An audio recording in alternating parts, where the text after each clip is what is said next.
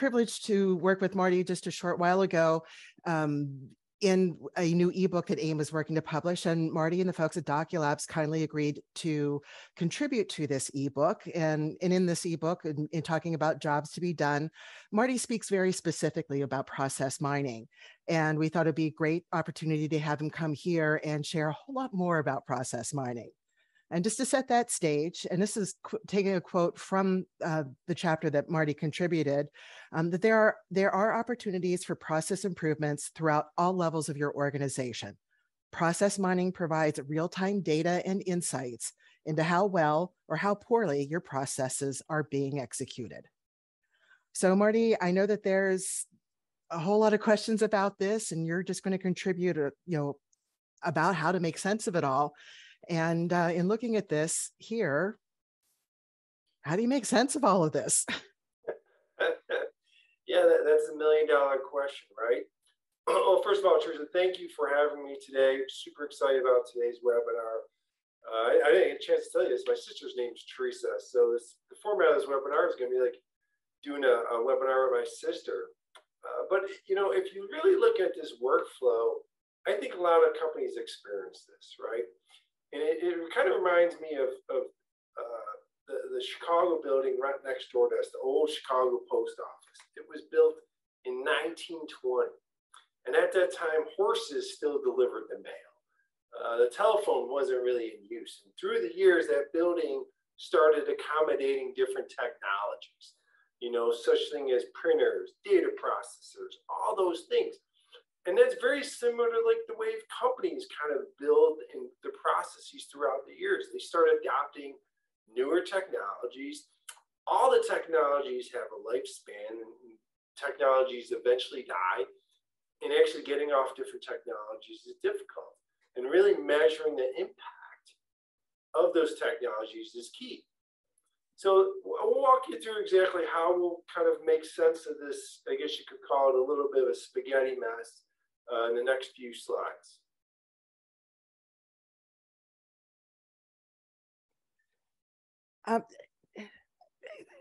To continue on with this, what are you seeing around automation with your clients? So as I mentioned earlier, every few decades, newer technologies come along, and kind of the current trend right now are these 5 technologies. And all of them kind of have different lifespans and different maturity points. So I'll walk you through kind of a few of them to kind of say what we're seeing in the marketplace right now. Process mining, which is the topic of today's webinar, is really one of the newer technologies out there on how to digitalize your processes. And one technology we left off is analytics.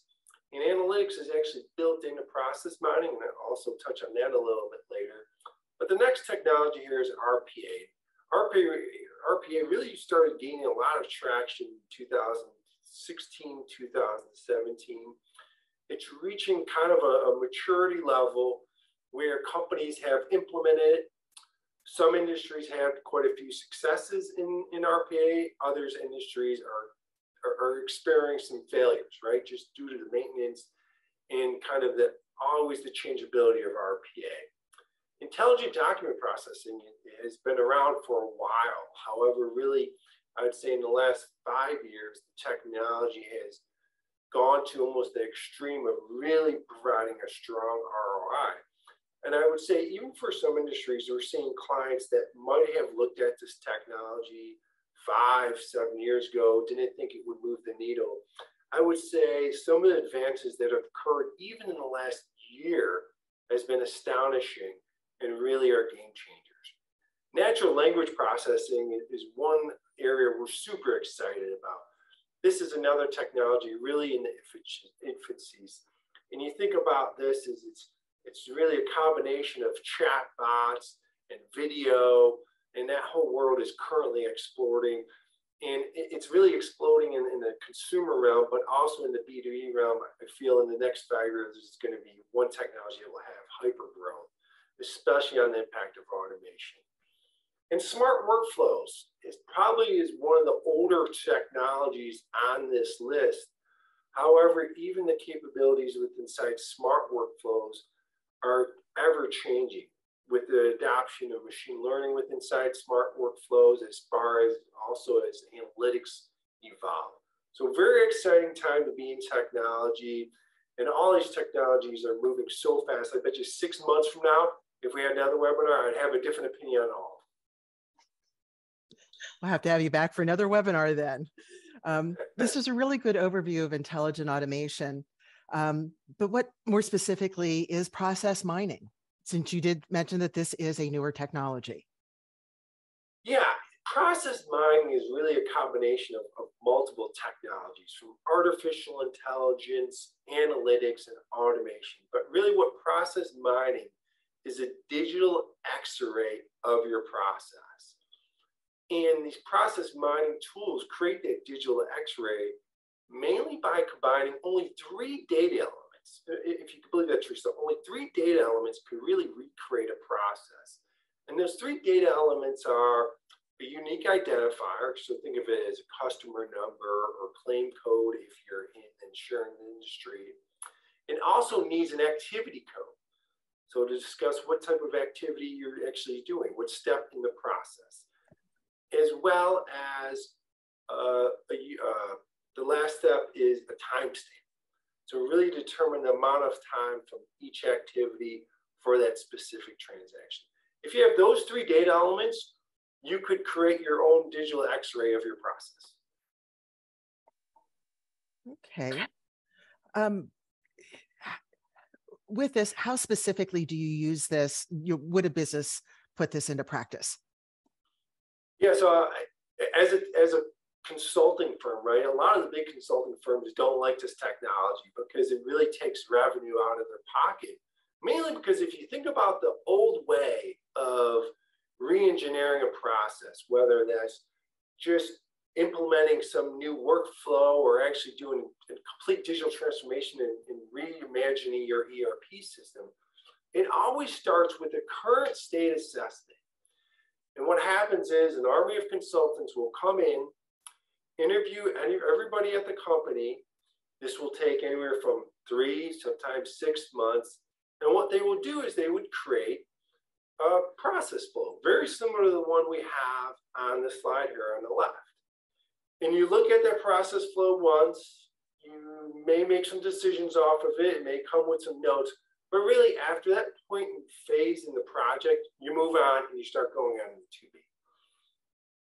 Process mining completely flips that around and really allows you to look at your process in a real-time environment and understand from an objective point of view, from multiple source systems, what is your process, what data is driving your process, and really how to monitor that process continuously. The question that I have with this, then, it's more than just where you talk about the process mapping for the image on the left. That's relying on people to remember the steps, how is it documented versus how they do it. And it seems like what you're saying is that the systems are telling you what's actually happening. Is that like a fair way of looking at it? That's a very fair way of looking at it. In fact, there's no hidden secrets anymore, right? I remember doing process interviews, you talk to a team that owns the process. One person would potentially have the loudest say in the group for a variety of reasons. And that person's issues would get all the attention, and you really only look at that one variant of the process, and everyone leaves the room saying, well, what about me? Now, with process mining, everyone gets a say. Okay. So how do your clients typically find things once they perform process mining in with their processes? So I really love this slide. I think this slide is amazing, as much as a slide can be amazing. But if you think about this slide, right, on the left you have the design of your process, the way you want it to be. And all the customers want a straight through process, whether it's internal or external customers. They want 7 simple steps to go through to get the refund or to process their order. However, Internally, obviously, you have to adjust to the client's needs. And you start creating these perceptions of, oh, well, we'll change this step in the process to accommodate this customer, or we'll change this step to accommodate this vendor. And from a user standpoint of view, a process owner standpoint of view, they think about that as there's only a few of those variants, maybe 5, and it only occurs over a few couple transactions. Where in reality, when we put the process mining tool in place, it looks more like the map on the right. And I would say, in fact, 100% of the time, you're going to get more of a map like this. And what's amazing about this is it helps clients really identify the true impact of their process inefficiencies, right? So, as I said earlier, right, customers want that straight through processing, right? And they want it right the first time. So for example, I have one client in the staffing world. They process 100,000 paychecks a week to their temp employees and to contractors, right? Think about that, 100,000 payroll checks a week. What if you get 99% of them right? Sounds really good for most industries, right? Anything 99%. I wish my kids would get 99%, some of the test rates, but when you're processing somebody's payroll check, if you get that wrong, especially underpaid, you hear about, right? So what process mining allows you to do is really look at those individual transactions that are causing the errors and be able to fix them. Because I'm also thinking, when I look at this, yes, an ideal dream to have a straight through processing. And I used to think of things, a few years back, of when you look at all of your exceptions, and if you keep seeing enough of the same exceptions, turn that into a standard process. And it's very understandable to think that that middle column is what's going on. But I would, with the reality and what you're talking about, and with process mining, just a lot of things that AIIM's been talking about, with having a overall better customer experience, and the exceptions, the one-offs here and there to do it this way for this client and things like that, that really overall helps in other parts of the business. And that crazy map is the reality that we all deal with. And at scale, that is frightening to think about, remembering all of those details. So in here, you're going to talk a little bit, with the slide title, with the X-ray of the process here. But how would process mining help businesses create more effective workflows? Yeah, actually, I'll give you a client example. We have one client that was, pretty far along in adopting a new workflow technology. And they thought their design just wasn't right. And they really wanted to kind of pressure test it. So we actually took their data and ran it through a process mining tool and really started to look at how does that old process compare to the new process they're designing inside their workflow system. We call this the process health check, right? And in that process health check, we started identifying the root cause. I'll repeat that because that's very important. By identifying the root cause, and if you really look at the process here in the right here, with process mining, you could start looking at how many process transactions are going through that variant. You also get to see what amount of the cycle time. So is that variant causing 30 seconds of rework? Is that variant causing a 5-day delay in a purchase requisition? You really start identifying where the root cause is. And then you start investigating it further, and you start identifying, well, is this a master data element issue? Meaning that the master data within inside the core system is wrong, which is causing some downstream issues with the workflow. Or is it a people problem? And that people in the field need different type of training, and maybe the process needs to be redesigned. Once you start really looking at that data, analyzing that data, From there, you could start really coming up with a solution that not only you could pressure test, again, right? Because this is not an as-is process map. This is something you're going to continuously monitor and make sure you're getting the results you want. But more importantly, you get to prioritize the value of the solutions. So what I mean by that is, again, to go back to my example earlier, with inside these workshops, sometimes the loudest talker in the room gets their safe burst. And they may say it's the most valuable process in the world. They may say that their vendor or their customer is the most important and we need to change things because of that. But now with process mining, you could singly exclude that customer, or you could include that customer to really understand what is that process for that specific vendor or customer. You can understand what is that variant, how long is it taking, right? And then more importantly, what is the right solution for the number of transactions going through that process? It's truly amazing, and it's really a game changer of the way we go about optimizing processes. And in fact, not only does it give you more value, but more importantly, these projects, you know, a typical as-is process project goes for 3 to 5 months. We could complete an end-to-end process mining project within 8 to 12 weeks. So not only are you getting more insights, more value, we're doing it in an extremely compressed time frame.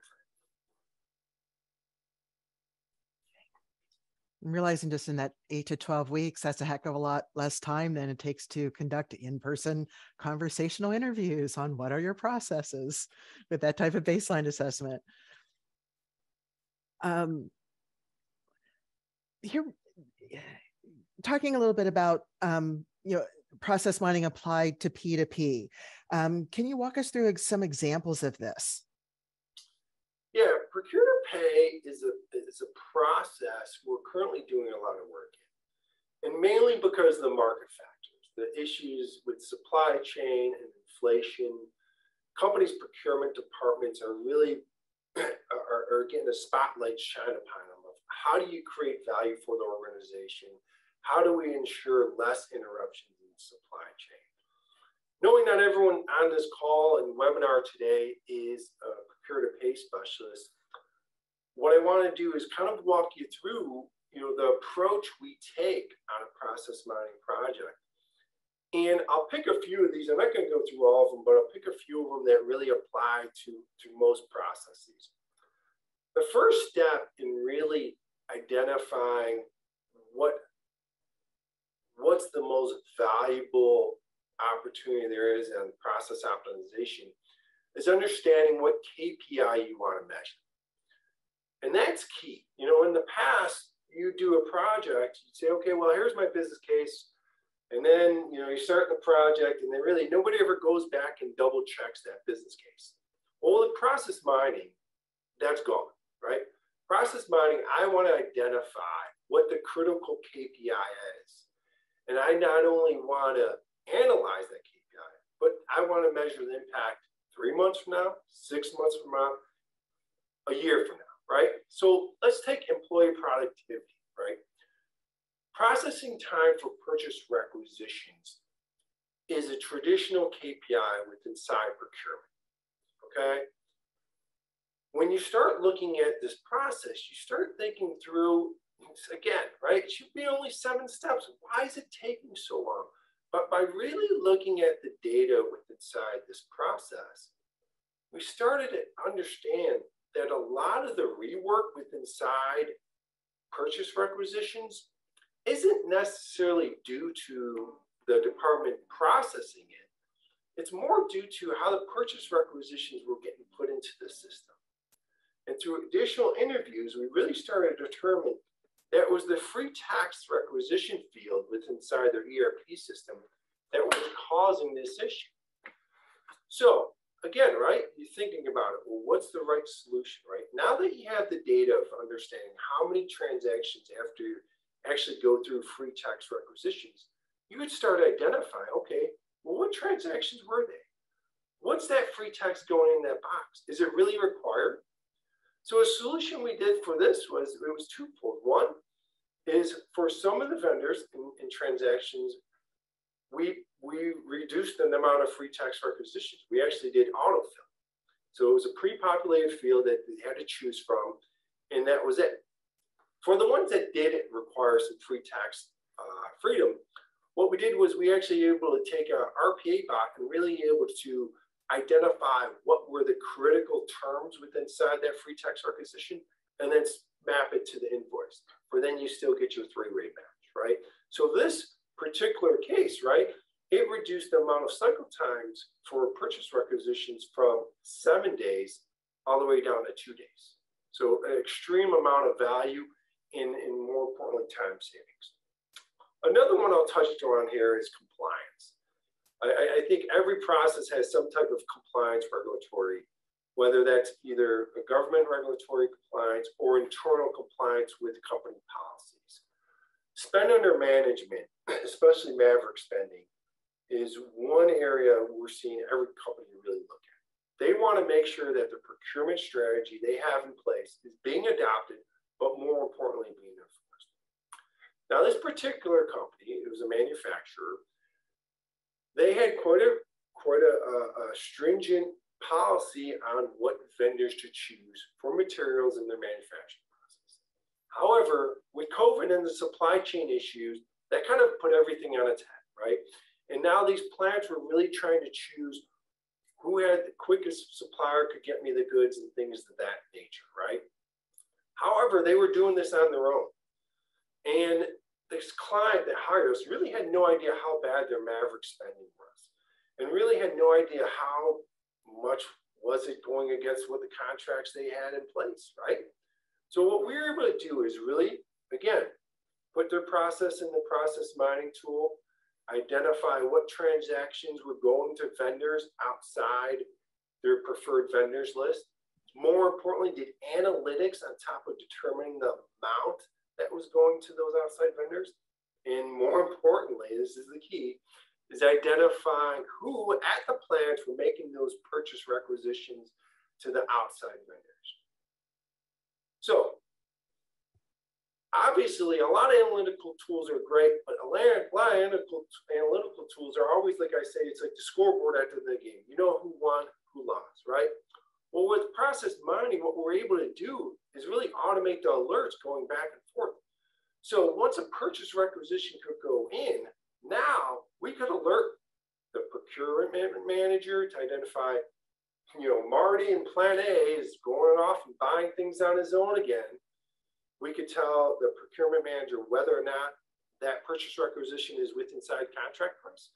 We could tell them the contractor is going to, or vendor is going to.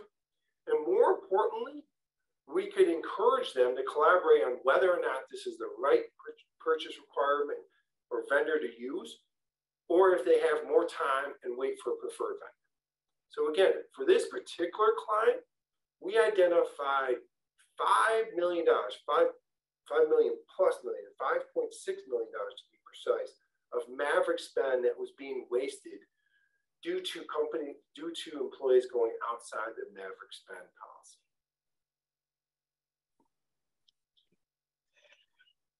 There's a lot of information on this slide, and I just want to remind our audience members that you can download a copy of the slides so that you can read more of this information. And that's in the resources link that Nina is putting into the chat box for you. And also feel free to reach out to Marty at any point for asking more questions. This is just fascinating to be listening to this. I realize Doculabs, you're vendor neutral, vendor agnostic, independent consultants. How do you help your clients find the right process mining solution for their needs? Yeah, I don't really think it always starts with the solution. It really starts with their approach first. And what I mean that is it's really looking at what problem you're trying to solve, and start looking at, okay, what technology am I going to have to really mine data from, right? And there's different process mining tools out there, and some are more compatible with, source systems than others, right? because you ultimately have to build a data model for this process mining tool. And then secondly, you're going to look at, okay, well, what process am I impacting?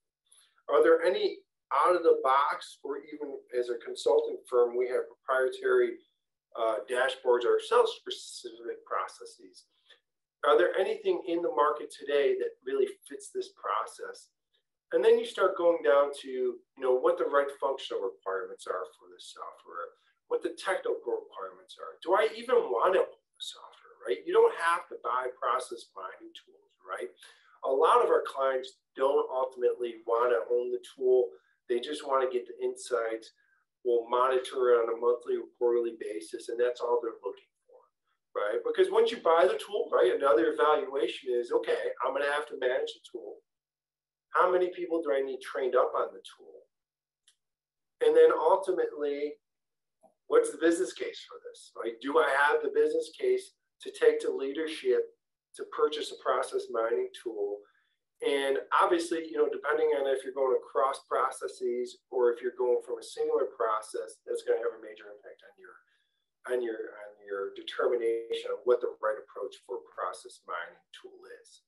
So really start with the approach, start looking at the process, start looking at your system, and from there you really start determining, well, it's not necessarily a tool I need the information. I need access to the information. And I think that's the most important thing to think about, is how you're going to get access to that information. Earlier, you were talking very specifically about procurement. What are some of the other use cases that you're finding great success in with using process mining, so that the people listening to this they can help make that case to talk to their executives?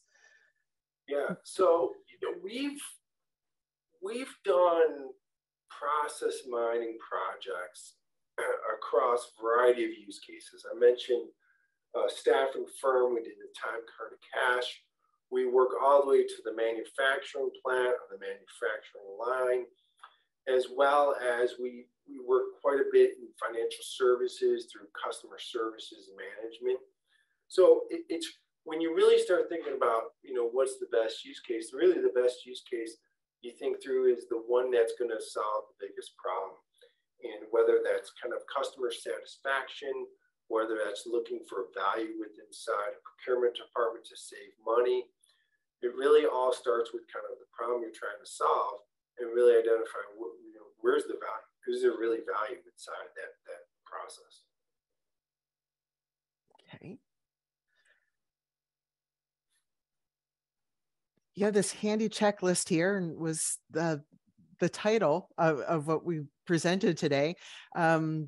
What are the 5 ways that process mining can help your business? Well, Teresa, you touched on the first one earlier. It's really an objective, right? There's no opinions. There's no emotions. It's all based on the data coming out of your current systems, right?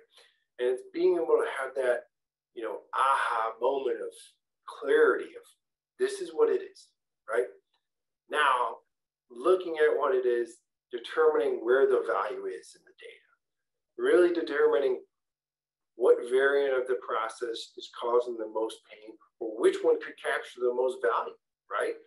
And then from there, it's a matter of continuously monitoring it and making sure those improvements that you identified are not only implemented, but they're continuously executed throughout the journey of the process. And I think one of the things that, it's really not listed, but it's kind of implied, is the amount of speed and accuracy you're able to do this with, right? The old days of, hiring a consulting firm with an army of consultants are over, and whiteboarding this, right? This is all real time, right? Real-time transactions, real-time process, and you really can't, in the virtual world you're working in, you really can't hide anymore. Okay. Well, Marty, I just want to give you an opportunity just to talk a little bit about how Doculabs specifically can help, and for people to reach out directly to you. Let me just give you a moment to talk about that before I come back with some more questions for you. Yeah, well, first of all, once again, Teresa and AIIM, thank you very much for having me. This has been a great webinar. And really, anytime you give me the chance to talk about process mining, I'll take you up on the opportunity. But just to tell you a little bit about Doculabs, we're a management consulting firm. We're really focused on helping companies optimize their process by leveraging intelligent automation tools. And really, we pride ourselves on being experienced consultants, and we cover various industries from manufacturing, financial services, insurance, as well as healthcare. And that's it. Okay. Well, when you download a copy of the slides, you have Marty's email address here. Feel free to reach out to him. And I also know on the Doculabs website, they have a lot of really great resources, blogs. I love reading their blogs, and some really good articles are linked in that resources document. So just feel free to also open that resources link and open to another web page so you can have access to all the really cool information that we have in there. And so, I'm not seeing the slides ahead. There's a couple of extra things here about Doculabs. So, when you download the slides, you have all this. Marty summed this up all quite nicely there for you. So I'm just going to go ahead and take your questions, and I need to turn off a screen share just so I can see the questions coming in. But I had some other questions here myself as I start looking at the other questions you all are submitting. So please, everyone from the audience, send your questions in. We have a good 5 to 10 minutes here to talk some more. We all know that tools don't always get used necessarily the right way, or things don't get set up right. What are some mistakes or some things for people to look out for? The less than positive things that people could try to avoid as they go to use a process mining tool? Well, I think the first mistake we hear a lot is we don't have the data. And I think in the last few years, the notion of data lakes, business intelligence tools, and machine learning, artificial intelligence, it created this, I would almost call myth, is that you need a lot of data to get data insights, right? With process mining, you don't need that much data, right? As I mentioned earlier, if you just wanted a traditional process map, we really need just those 3 data elements. If you want to start doing analytics on top of that, you have a lot of that data in your ERP system or any course and workflow system you have. So let's start there. Let's not try to boil the ocean. Let's start with a small data set. And we haven't had one client where we couldn't build out their process flow. In fact, we even had one client where we interpreted what their activity codes were because they didn't have them within the side of the system, just based off some simple interviews. And then I would say the second mistake I see clients make is they look at it as only a tool to identify ways to automate a process. This tool gets mentioned a lot with RPA. And although it is good to identify automation pinpoints, it's a better tool to really execute your business processes and more importantly, monitor those improvements, making sure you're making the business impact. Does process mining work in just one repository, one system?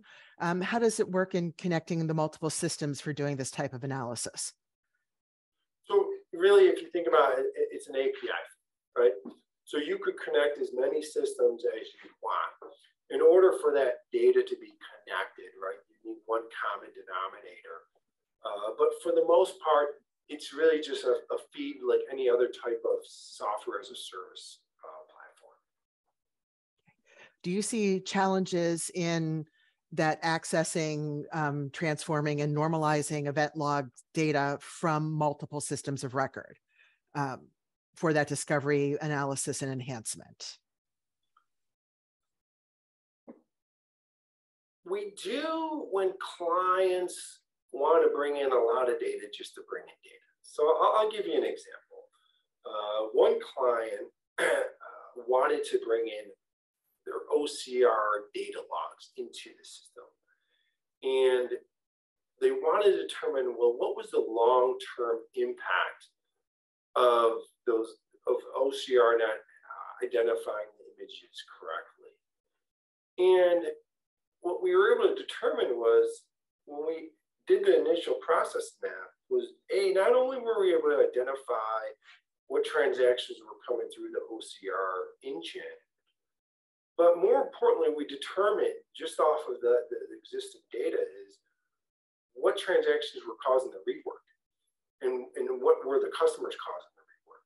So then we were able to go back and modify what changes needed to be in their OCR system, particularly what data elements needed to have better identification of the images.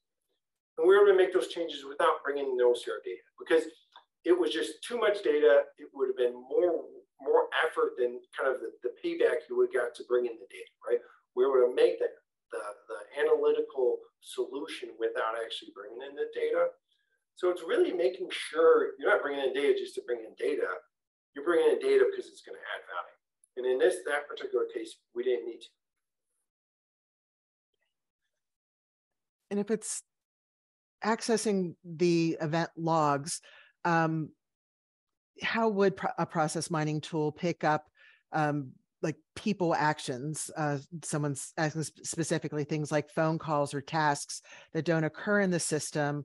Or I'm also thinking if it's not like a case management or a type of system that's designed to capture those transactions, thoughts about how to capture or connect that. Yeah, so you'll see this quite a bit with inside finance processes.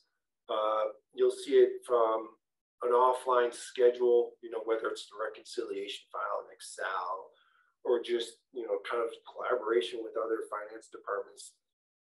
And what we always say is, first, you'll use the traditional process mining to identify what part of that transaction is taking the longest, right? So if you say, step A to B is taking 3 days, and then you have 2 ways to really identify what's happening between step A and B. And that is A, you could do it the old-fashioned way through interviews, understanding what's going on there, understanding, what the steps they're taking. Or B, there is another technology that a lot of process mining tools have that's called task mining. And really what that is it would be recording somebody on their desktop, understanding what they're doing and what systems they're going to, if they're cutting and pasting things from Word to Excel, or if they're going into another system. But really, in that particular instance, and what we always recommend is first start with a traditional interview, start to understand, and then if you need to go to more of the traditional, I shouldn't say traditional, the modern kind of task mining, that's when you go to it. So an example of that is we did some work in a financial crimes department of a bank.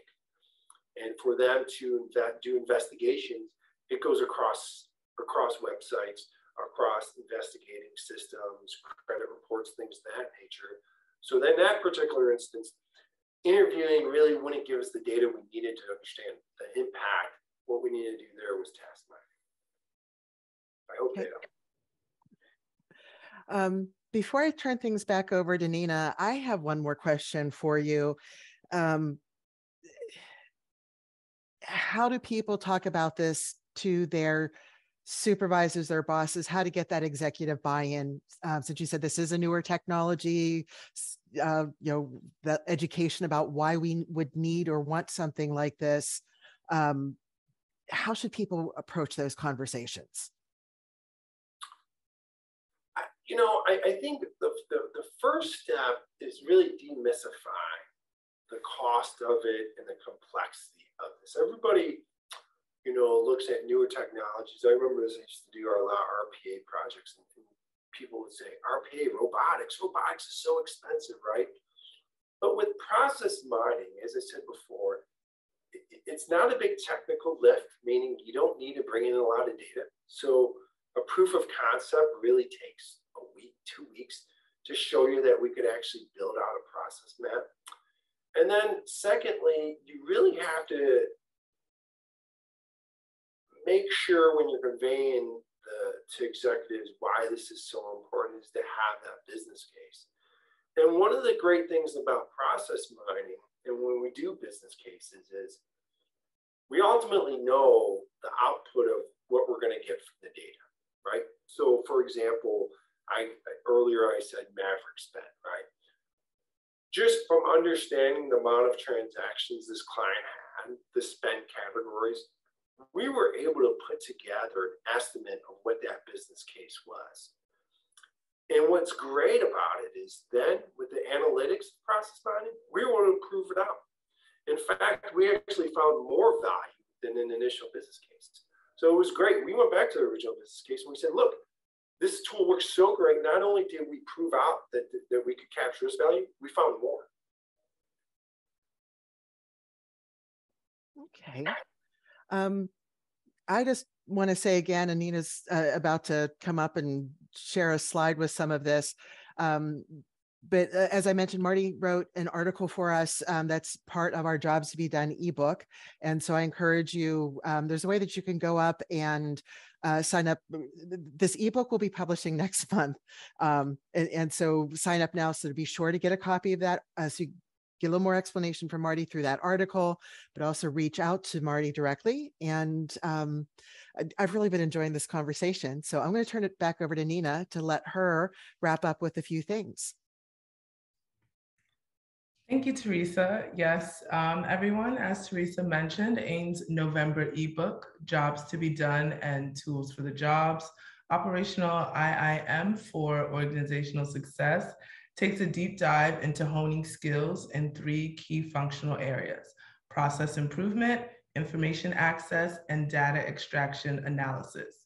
Information management professionals can create for themselves an indispensable role in moving the organization to its higher goals. So if you're interested to know the how, sign up today and be one of the first people to get the inside scoop on best practices and tools needed to do these jobs. And as Teresa said, yes, Marty is a contributor to this ebook. So sign up now to get notified as soon as it's released. Now, as we bring this webinar to a close, a last few minute reminders. We've recorded this webinar so you can catch anything you want to hear again in a recap email that'll be sent within 24 hours. A link to the resources for this webinar was put in the chat. You'll find a copy of this presentation as well as additional resources through that link. Don't forget also to take our feedback survey and let us know how we did. Now, before we wrap up, I would like to ask Teresa and Marty if they have any last minute comments or questions regarding today's webinar. Marty? First, again, really like to thank everyone for their time. Really enjoyed this. One last comment I have is truly, if anybody's interested in this topic and like to just have a discussion about it, please connect with me on LinkedIn or my contact information. Be happy to have a call with you, or even, we could do it via email. But I've really enjoyed my time today. Teresa, it's great to have this webinar with you, and thank you. Absolutely. And Teresa, do you have any closing comments? Yes, I do. Thanks to Marty and Doculabs for sharing your knowledge and expertise. I really enjoyed hearing this overview and better explanation for me of what process mining really is and how it can help organizations. And that's a big part of what I got out of it. And I'm just seeing this as one more tool in our toolboxes to help us information professionals align what we need in information management to align with the business strategy and the business alignment, and having that come together to help businesses do what they need to do. And so thank you, Marty, for sharing your insights and helping us learn a little bit more about process mining. Absolutely. And I also want to add for the audience, any questions that weren't asked will be sent to Marty. So fear not, he will receive your questions. And if you have any additional questions, you can reach out to the contact he provided. So again, a big thank you to our underwriter, Doculabs. Without support from our solution providers, we wouldn't be able to bring you free educational material. So thank you everyone for joining us today.